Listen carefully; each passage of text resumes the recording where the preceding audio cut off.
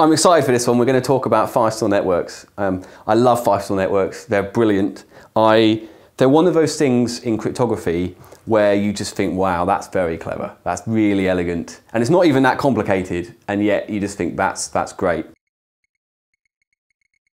The Feistel network was designed roughly around the 70s when Horst Feistel, who worked for IBM, who was a German physicist, with the NSA, he helped develop the data encryption standard, DES. Right. Now DES was, as we know from a previous video, replaced by AES eventually, mostly because of its short key length.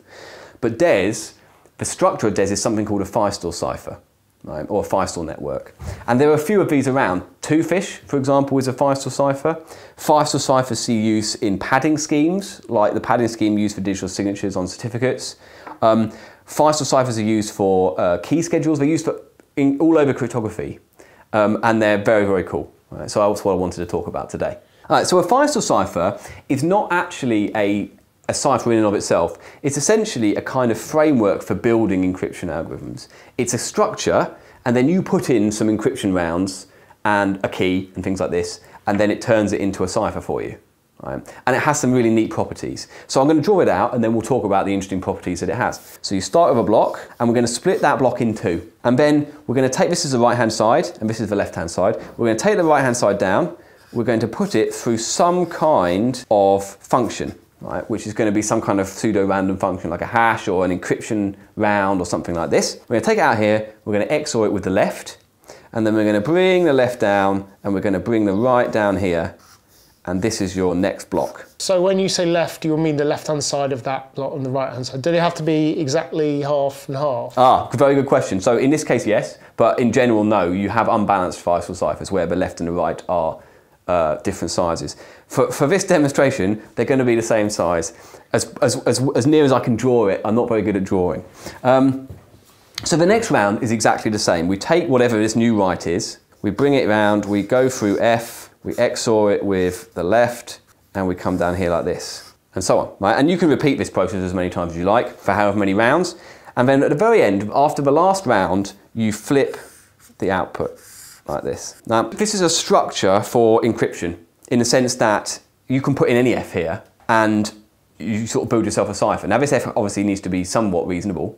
But what's so incredibly clever about this encryption algorithm is how you decrypt it. To decrypt using the same Feistel cipher, you encrypt by putting your block in here, it goes through here, it goes through here, it goes through here, and it goes through as many rounds as you want, and you get some output. To decrypt it, you pick that up and you put it in the top and you run it again. And even if this F is a one-way hash function that can't be reversed, that still decrypts it.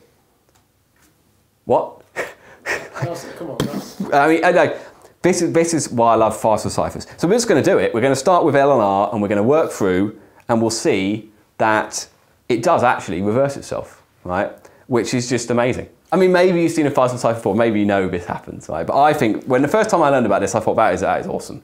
So let's do this. This is the left, this is the right. Now, for the sake of argument, they're the same size in this one. The right's going to come down here, and it's going to go through this function. So we're going to put in a key into this F, and it's a lot more secure to make these a subkey. So lots of different keys for each round. So this is going to be key 1, this is going to be key 2, like this. This F is a round function that combines whatever comes in with the key and mixes it up and sends it out here. This R comes through this F, yeah, and it's XORed with this L, and this comes down to here. So this element is L XOR F with R and K1. So I mean, that's going to look like gibberish as far as I'm concerned. This side is fairly straightforward. The R just comes straight down and turns into an R, like that.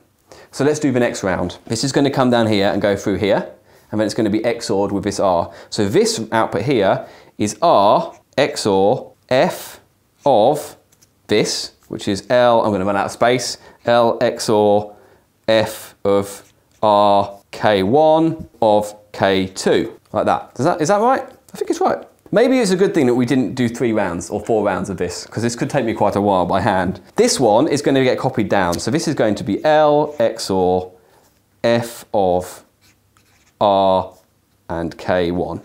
Now both of these will look like gibberish. We're going to switch them around here. I won't draw them in quite yet, right? But this one comes down here and this one comes down here. Feel free to animate it, Sean. Thanks for that.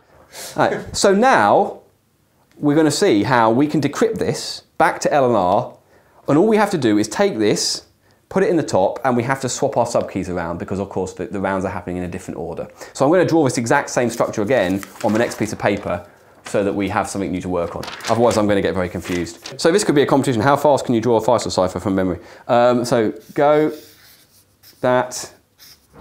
I mean, they're not nearly wide enough for me to fit my stuff in. All right, let's go again. I think that's right, you know. So the keys need to be in a different order. So this is going to be K2 coming in here, and this is going to be K1 coming in here. Reversing these keys, you know, algorithmically not too much of a problem. That will be a list of data or something like that. Very straightforward. All right, so let's copy our data, our ciphertext in. We're sort of going to do that and plug them in like this. You see what I'm doing? So I'm going to draw them in.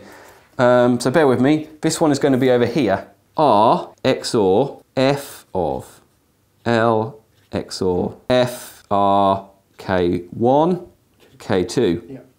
And we'll just pretend that green line's a little bit further along, right? And this one is just L XOR F of R K1. And then we're going to see what happens. Can you remember what it was that's really interesting about XOR if you do it again a second time? It's the reversible thing, right? Isn't it? It's a reversible thing, yeah. Right? That's the key to this whole thing. Yeah. When you XOR something with the same thing again, it undoes it.